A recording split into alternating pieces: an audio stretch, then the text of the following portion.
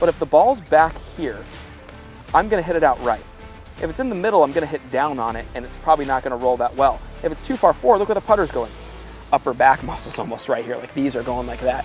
I mean, there's others that just rock the shoulders, that her left eye just runs right down in line with the golf ball. So I'll hold this up dead straight. Hands out, rotate them in, tuck, and then tilt. Now watch, if I'm set up the right way, there's obviously the old school way of having the ball up here, dropping the ball. I just like picking the putter up like this, right to my right eye, and I can see the shaft line right down in line with the ball. Perfect. The next one, are my hands truly under my shoulders? Let gravity take over. Oh. Or how about too close like you would have been? What would have happened? Yeah. Oh. Okay. Okay, that's a big one. So we have eyes over ball, we have hands under shoulders, and we always have our hip joint over our ankle. So there's 3 lines. You can draw one line there, one line from hands down to shoulders, and the other eye line down to the ball. And that's what we do. Let's do that. Hey, you want to hear something even cooler that Todd Sones taught me? Really cool. Top of the wrist crease down to the toes is a perfect straight line. What do you notice? That's A squared. The horizontal from the toes to the ball, that's B squared, a perfect right triangle. So if you find out the distance of that and that, what does it give you? The perfect putter length, C squared. I never thought I'd be using the Pythagorean theorem again in my life. But A squared plus B squared equals C squared. And maybe we'll get Todd on to collaborate with him on our YouTube channel, and we'll show you the cool device that Todd has to fit putters that gets you in the right position every time, okay? So here's the thing. What an easy way to check shoulder alignment. It's my favorite checkpoint. Right here. Brian Stark was doing this every single putt the entire US Amateur this year at Oakmont, made it all the way to the Elite 8. Here we go. I'm going to say my shoulders are very closed. I want to find out. Let the hands hang. Oh. How about if they're open? Or how about this? Square. Very cool, right? Now, from the face-on view, ball position. Nose and sternum are the top of your pendulum. Okay, now ideally in a putt, we would be hitting slightly up on it with a de-lofted face. Being a tennis player, why? Yeah, top spin on the ball. Yeah. You got it, buddy. You said it right away. Well, having the ball just ahead of center, 1 inch, would mean if I put the grip right in line with my zipper and held it straight down and had the ball left of that, that would be the right ball position, just 1 inch ahead of center. Now what I like to do for my players is I like to then take the butt of the club, and look how small this is, and just press it a tiny bit over the top of the golf ball. What did that do? It took that 3 degrees or 4 degrees that the putter has of loft, it negated it, and then the most important thing we understand in a stroke, we don't change our wrist crease. There's none of this happening, okay? It just stays. Look at this, look at my wrist. They stay firm and constant. That helps me to have that putter slightly de-lofted. The ball position helps me slightly hit up on it without having to try to back up and hit it up on it, okay? Look at where this ball position was. This is what was natural right here. So let's just kind of look at this. And, you know, when she was putting that ball that far forward, and she said her miss is left. Here's the reason, guys. The only reason why the ball needs to be even ahead of center is you don't want to hit down on a putt. You want to hit up on it. Ideally, you know, you think about tennis or, you know, something with topspin. You know, you hit up with a de-lofted, you know, racket. Well, it puts topspin on it. So ideally, with putting, if this is the dead center of my stance, where I just, you know, where I hold the club, and that's what I want you to do. Go to zipper and just hold the club straight down. The ball should just be just ahead of that. And then here's what's cool. If the ball's just ahead of that, that's just in front of the top of my pendulum, so naturally the putter's going to start swinging up. Now, if I then take the butt of the club and give it the slight couple degrees of press that move the handle over the top of the ball, well, what does that now do? Ball's just forward, I'm going to hit up, slight press, I'm going to hit up with that slightly de-lofted face.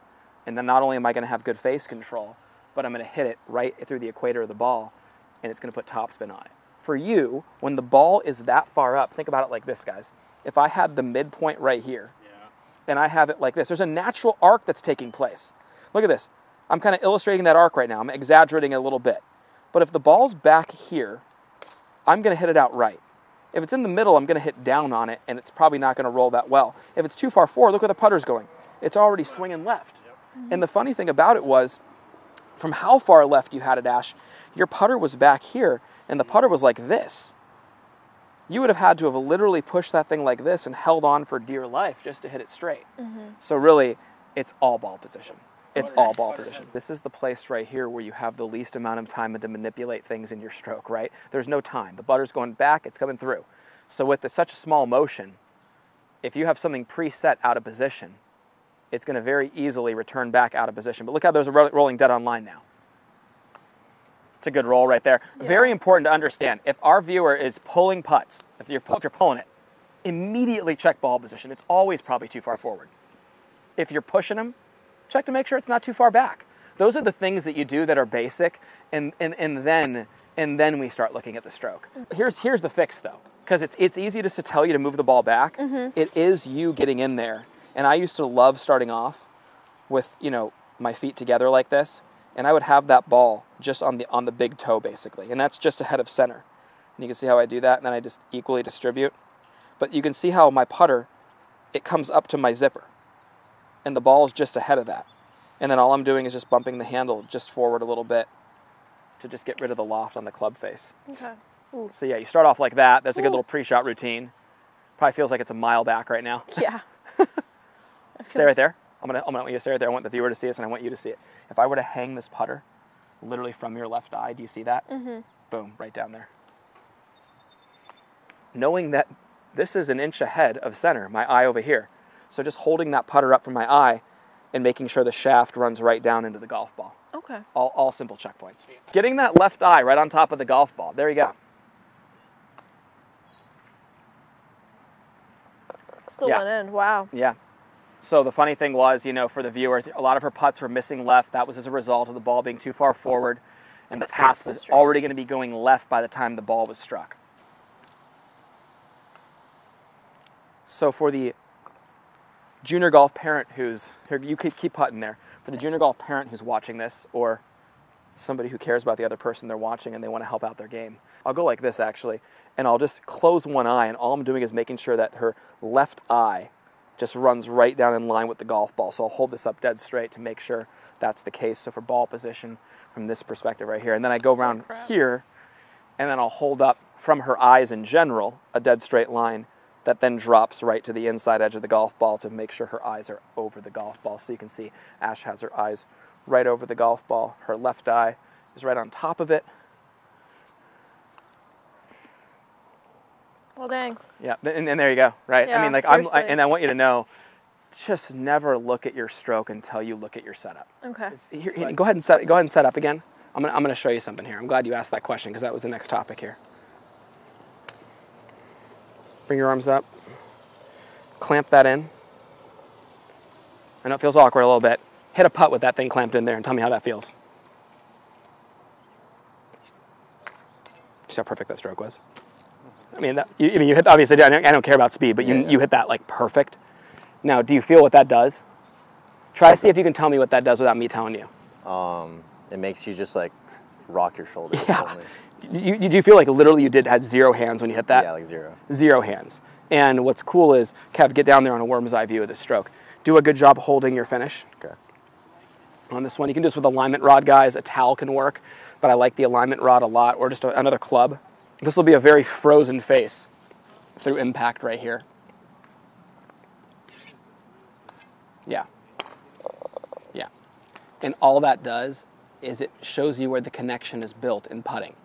You should have your core slightly tight, okay? Like you're doing a sit-up. You should have your elbows pulled in, not on the side of your body, then your hands become overactive in front of you.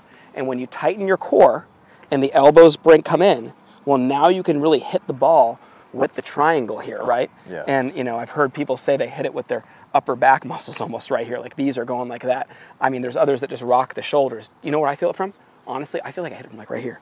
I feel like the center just moves with my hands, just, right? Okay. So, but that's connection in putting. Yeah. So when I get over a 3-footer and I'm jittery, I'm not sitting there worried about what my hands are going to do because I built that connection from here, and I feel like my core and my hands are all connected, and the putt is being more hit with my body as opposed to just simply my hands. Okay. The grip pressure, like, is it I feel like it's the same in both hands? Honest to God, I mean, here's the thing.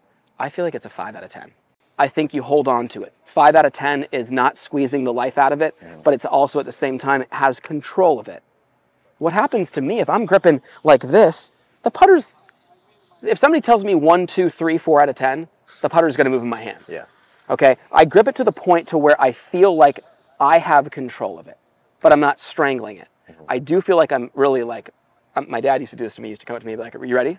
And I'd be like, what? Yeah. He'd be like, you ready? And he'd throw a little hook right into here. And he wanted me to tighten up. And he's like, I need you feeling the same way over every golf shot you hit. That tension gets built here. Tension's built right here. But right here, I'm a 5 out of 10 at all times. Okay? Yeah, I never really thought about the core. Core. Dude, When I'm putting. telling you, you're going to have a big putt this next semester to win a tournament or get a great finish. And I'm telling you, you're going to remember this. And get behind it. In through the nose, out through the mouth. Relieve that muscle tension. Keep your eye right on your line. Walk in, connecting yourself right to that line. Tighten that core right there. Feel like you're pushing down into a scale when you stand on the ground. Like you're pushing down and almost adding weight into that scale. That gets the body locked in. Okay. And then you can soften up those arms and guess what? Right down the line. But this right here is great because it's a straight putt no matter what. It paints the picture of a straight line to the spot that you want to aim. So you got to read it correctly in order to get it running online. And then you can run it down that line. So for you, something like that would be great for just going around the green, picking different putts, putting the ruler down. That tests your eyesight to see if you got the right break. Yeah.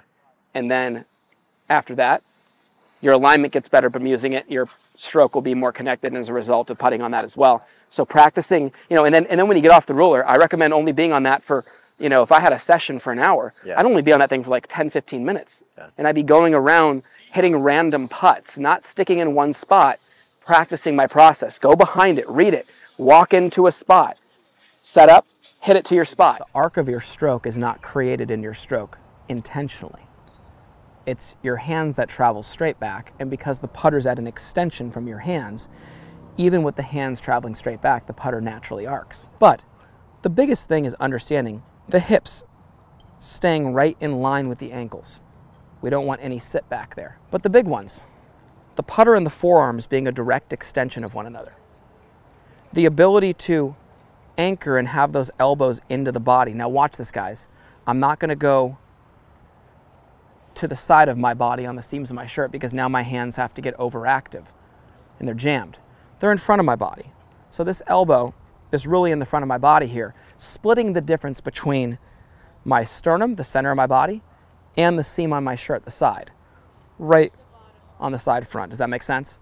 Now, what's really important to understand is part of Tiger's success, you know, in having that one-handed drill, and I know he always says he's working on his release, but it's the stability you get from having your arms rotated in the right spot and having that elbow really connected to the body. That controls the path of the stroke and even can control the face angle. And under pressure, that really stabilizes the stroke, okay? But back to the hand positioning and being where it is. If I were to have the right length putter first, have the elbows in the right spot and tilt over the balls of my feet the right way, well, my eyes would be directly over the ball. My hands would be, if I let them just hang, directly underneath my shoulders. Here's the big key. If my hands are outside, the person's going to really be swinging around them. If the hands are in a lot of times, the putter will actually kind of sometimes even push out. And there's really nowhere to go, right? So what I like to have my students understand is when the hands hang freely underneath your body and you have that connection of the arm to the body, the path really gets to become a lot straighter, a lot longer. Okay, so first things first for you. Get the putter direct extension of your arms, anchor to the right spot. My mentor, Todd Soanes, one of the best putting instructors, in my opinion, the best putting instructor ever. He really helped me understand a simple phrase he used to call rotate, tuck, and tilt, which was absolutely incredible. Hands out, rotate them in, tuck, and then tilt. Now watch, he'd always have us step forward over the balls of our feet to tilt until the putter hits the ground, and that really keeps the hips over the ankles, the hands under the shoulders, eyes over the ball. Let's see you do that. Beautiful right there. So Kev, get behind him right away. Right there. You'll see the hands are hanging freely under the shoulders. He has the space he needs to here. He's a little more out over the golf ball, playing golf underneath him and not around him. Here's the thing, if you read greens incorrectly, or you can't line up to that spot, you got like a 100% chance of missing the putt. Yeah. If you're rolling it perfect. So my big thing with my guys is I want to make sure that I have, number one, you can read it.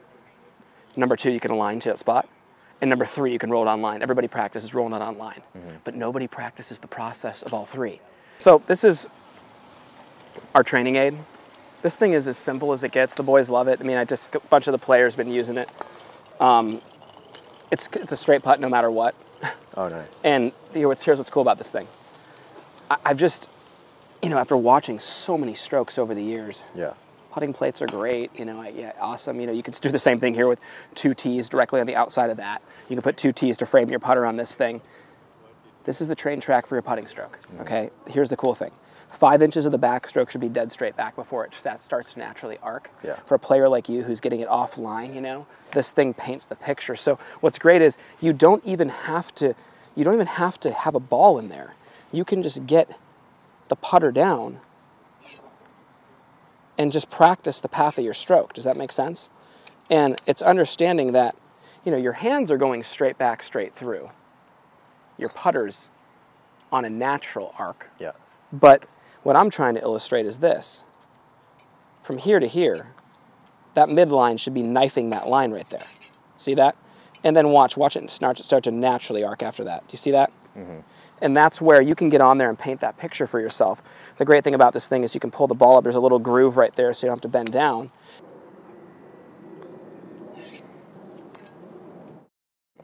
We're hitting a putt right here that's just, pretty much just inside left edge. But you come back here, you can line it up and make sure you're spot on. But what's really cool about it is, say this putt was like 6 inches outside left edge. People's stroke change oftentimes, but depending upon a left to right putt or right to left, this thing keeps you hitting a straight putt no matter what. Okay. So does that line up pretty good? I think it's pretty good, right? Yeah, I think it is. Yeah. But there you go. You can kind of, get your ball position settled in, and I'll explain to you why those lines are such. So check this out. 5 inches. That's sick. 5 inches of your backstroke should be dead straight before the putter naturally starts to arc. Okay. And we have that illustrated. And 9 inches, no matter what the break is, if the putt's over 3 feet, pretty much starts on a dead straight line before it breaks. Okay. We have that illustrated. Wow. So it's pretty cool. It's really the most simple thing I've ever made, but I'm telling you, it's probably one of the best inventions I possibly could have had. So simple. And it's so compact. I like that. So compact. You're taking this one with you, by the way. Aw, thanks. Of course. What I like about that, though, what's cool about it? It really trains your eye, too, to seeing what a straight line is, I need help with that.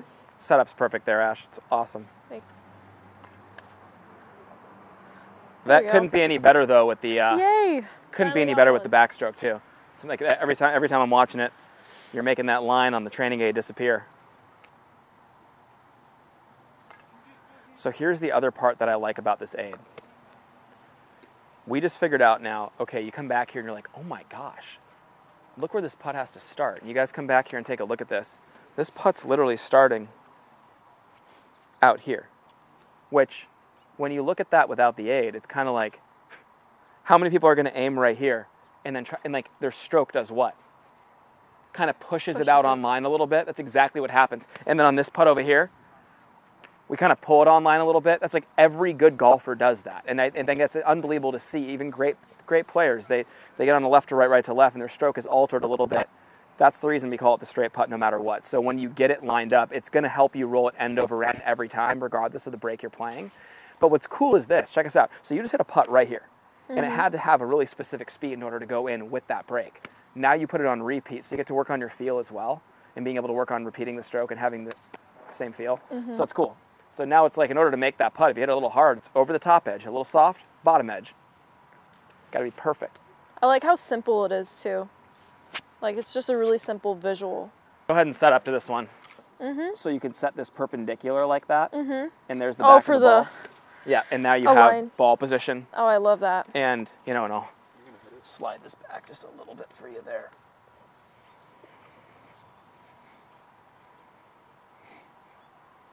This should be literally your new station that you use all the time. I actually really like You that. should do 25 right to lefts and then do 25 left to rights. Okay. And then have a couple straight ones as well. But this is like, to me, your new station right here. That's perfect right there. And what's great is, you know, for a line putter too, you know, just getting this thing like this and just being able to kind of really see, train your eyes to make sure you're just lining everything up perfectly. Rolling end over end perfectly. Yeah, so just put in put in some reps on this, and then, you know, both sides of the hole, and you have your little tee line there to be able to help you with your ball position as well. I like this a lot. At Porzak Golf, we take a lot of pride in having developed some of the best and most consistent golf swings on the planet. We do this through simplicity. Our Full Swing Masterclass will take you on a step-by-step, easy-to-understand process on how to get your golf swing better than ever. Join the many before you who've utilized our Full Swing Masterclass to take their games to the next level and beyond.